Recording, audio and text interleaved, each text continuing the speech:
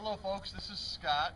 As you can see, I'm paddling a tandem canoe solo, and right now I'm sitting in the stern seat, which makes it very difficult to control and obviously a bit unstable. It wouldn't take much to flip over.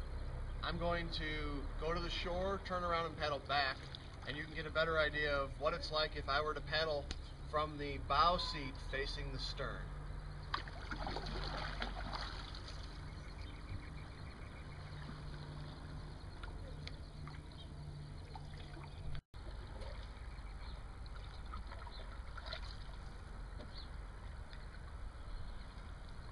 So I've spun the boat around, and now I'm paddling from what was the bow seat facing the stern. And what this does is it moves my center of gravity a little closer to the center of the boat, so that way you're not going down the river popping a wheelie. The other advantage to that is that when the wind is blowing on the river, it wants to take the high end of the boat and point it downwind, and which of course usually means, in our case in our river, you'd be facing upriver.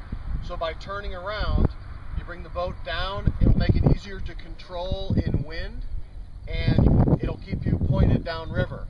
With some additional gear in the front of this boat will stay down, and you'll be able to paddle downriver without any real